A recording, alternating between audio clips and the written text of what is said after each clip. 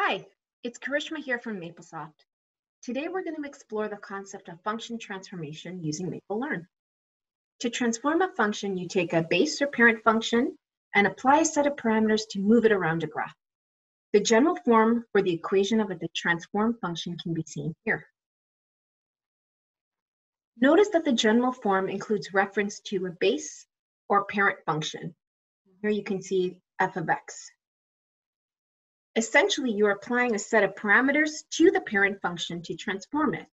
The parameters can be used to translate, stretch, compress, and even flip the function. Now, there are 4 parameters that we can apply to the parent function to transform it.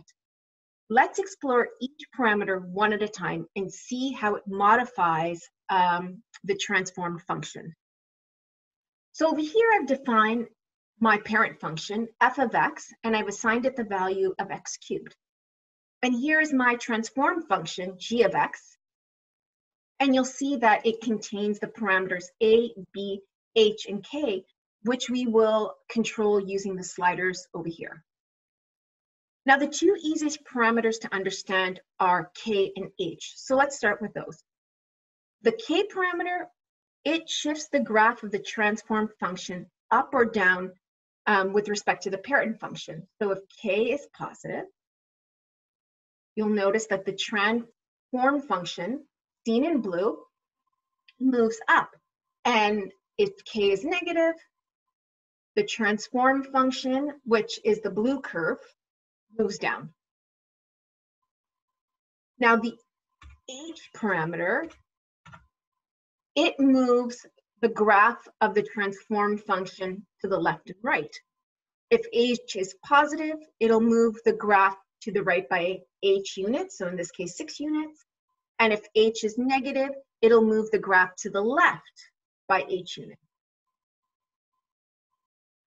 Now, a word of caution.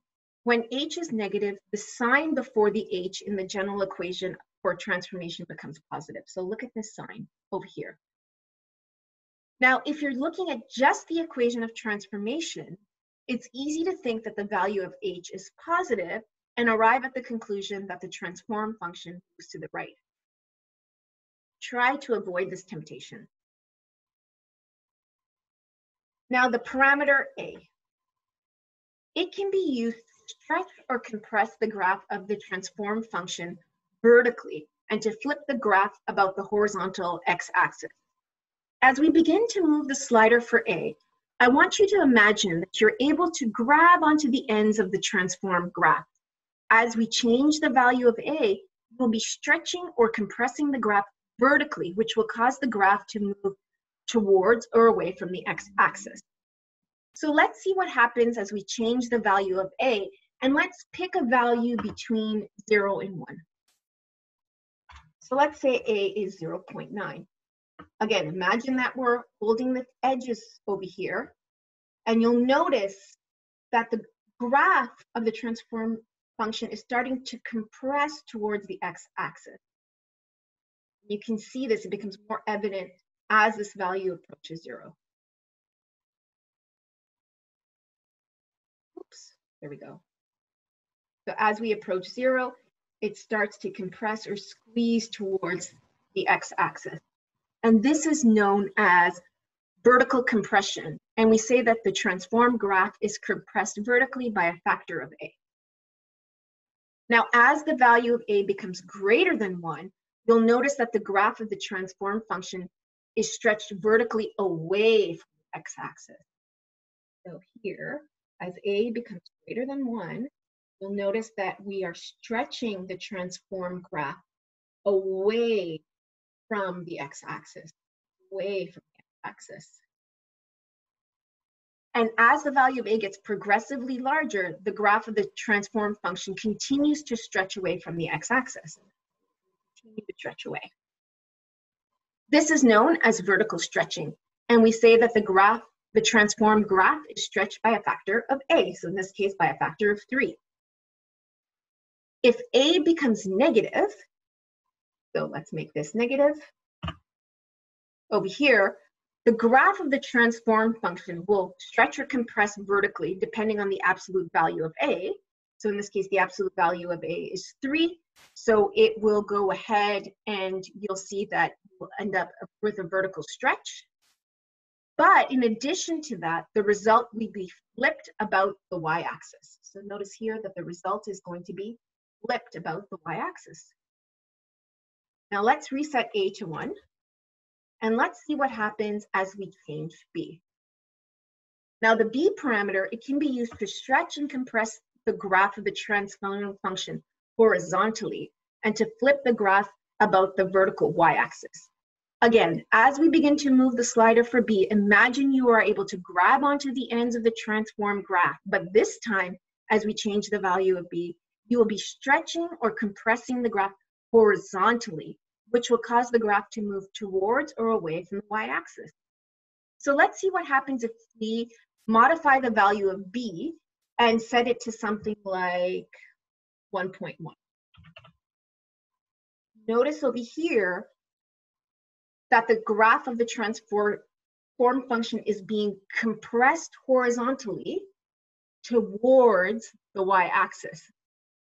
And you can see this, it becomes more evident as B becomes bigger. You're compressing it towards the y-axis. This is known as horizontal compression.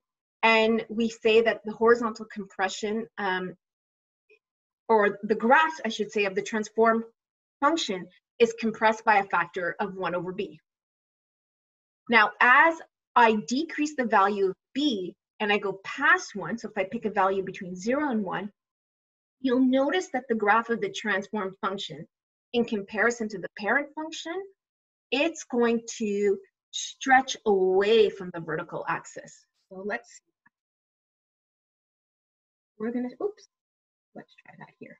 It's gonna stretch away. Notice how it stretches away from the vertical axis. It stretches away from the vertical axis. And this is known as a vertical stretch by a factor of 1 over B. If we make B negative, make it negative 3. The graph of the transform function will stretch or compress vertically depending on the absolute value of B, and the result will be flipped about the x-axis. So it's going to be flipped about the x-axis. Now, understanding how the graph of the transform function changes as we modify the A and B parameters can be tricky. However, with some practice, you'll get the hang of it. Test your skills by changing the parent function and predicting how the graph of the transform function will look for different values of A, B, H, and K. And then go ahead and use the sliders to confirm your prediction. Thanks again, and good luck.